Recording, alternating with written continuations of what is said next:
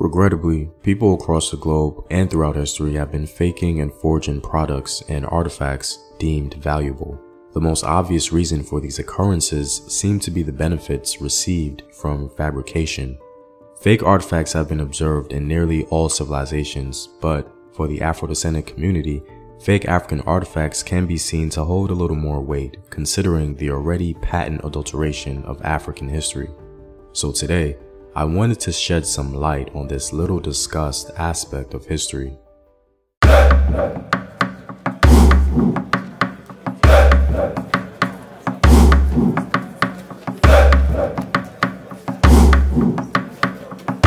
What up, African world? It's Home Team here, and welcome back to another video of African history, culture, and worldview. By supporting this channel on Patreon, you're helping in the creation of these videos and contributing to this content. On Patreon, you can find more in-depth courses on African history.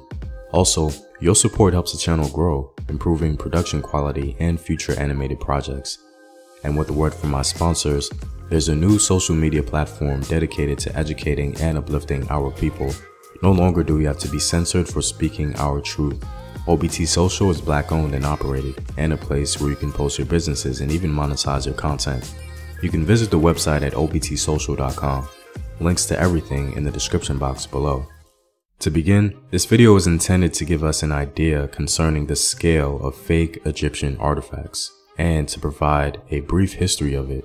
There are many confirmed and suspected Egyptian fakes, but today, we're only going to be highlighting some that are confirmed and one very popular artifact that is suspected. Let's begin with a quote that I feel encapsulates our topic. Fakes and forgeries have existed since humans began to create art and written language. Laws against forgery existed in ancient Egypt, where craftsmen were skilled in making glass imitations of precious gemstones. In that same area of the ancient world, Phoenicians sold counterfeit Egyptian relics. Later, the Romans became adept at fabricating copies of Greek art, which was fashionable in the upper circles of Roman society. So as we can see, fakes and counterfeits have an ancient history. As long as products of value have existed, tawdry imitations of said value have as well. Moreover, as alluded to earlier, this is yet another gloomy reminder of how stained some African history has become. Despite this, there is still reason to believe in genuine scholarship and discovery. The truth has a strange way of coming out on top. That being said, a question arises: when did fake Egyptian artifacts become more popular? The faking of Egyptian antiquities goes back to the first decades of the last century, when European museums and private collectors began to acquire specimens of ancient art. Most such pieces, however, were so clumsily fashioned and so devoid of style that they were readily recognized as forgeries. This clumsy style wouldn't last, however. The fakes and forgeries became much better and more complex, even to the point that they were displayed in museums and at large events. George Steindorf, writing in the 1940s, made the claim that large sums of forged Egyptian antiquities are bought in Africa every year and cherished by their owners. A German Egyptologist named Ludwig Borchardt was able to track down some forgers in Egypt.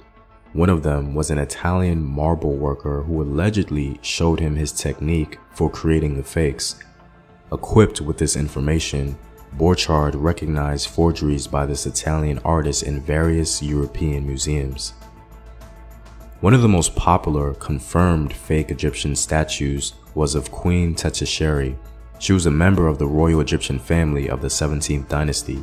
Her fake statuette, now believed by some to have been created in Egypt around 1890, was so well made that it was featured as a sort of case study for Egyptian sculpture in general.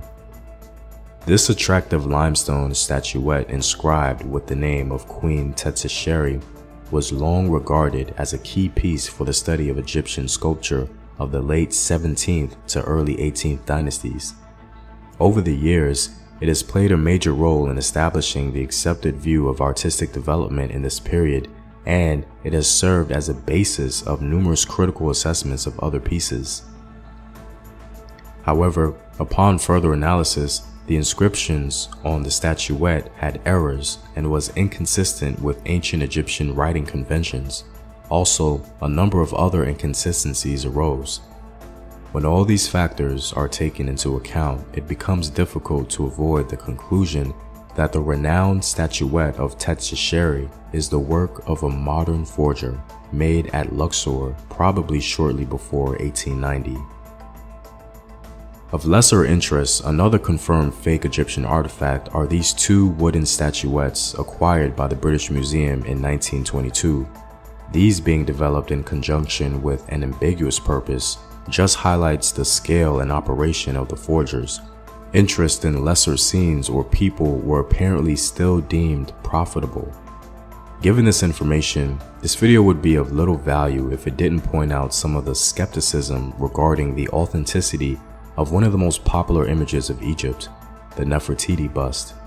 This bust can in some sense be described as not only the face of Egypt, but the classic face of beauty in general. There exist countless references to it in popular culture, but most people are not aware of any claims that it may be a modern forgery. According to a Swiss art historian, the bust is less than 100 years old. Henry Steyerlen has said the stunning work that will later this year be the showpiece of the city's reborn Neues Museum was created by an artist commissioned by Ludwig Borchardt, the German archaeologist credited with digging Nefertiti out of the sands.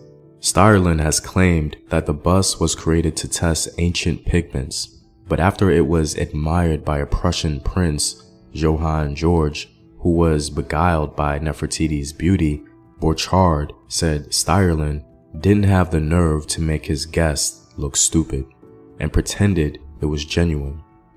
Berlin author and historian Edragan Ursavin has added his weight to the role with his book Missing Link in Archaeology, published last week, in which he has also called Nefertiti a fake modeled by an artist on Borchardt's statuesque wife. Despite the innuendos and the muffled taint on its authenticity, the popular bust of Nefertiti largely remains clear of judgment in the consciousness of the public and many scholars. The consensus for now doesn't seem to present a satisfactory conclusion for a genuine mind seeking truth. However, given the history of the Western world's monomania surrounding ancient Egyptian artifacts, one shouldn't be surprised if new information arises.